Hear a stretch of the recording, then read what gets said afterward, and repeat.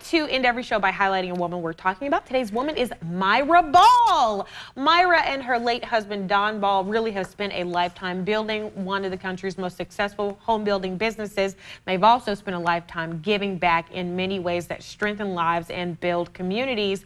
Listen, she has been involved in so much, which is why we are titling her a philanthropist. She was one of the first women leaders of Commerce Lexington. She's served on the board of UK trustees.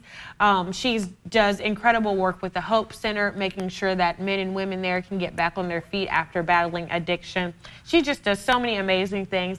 I'm sorry it took us this long to recognize you, Mira Ball, but you are certainly a woman worth talking about. Great job, Thank you, Myra. Great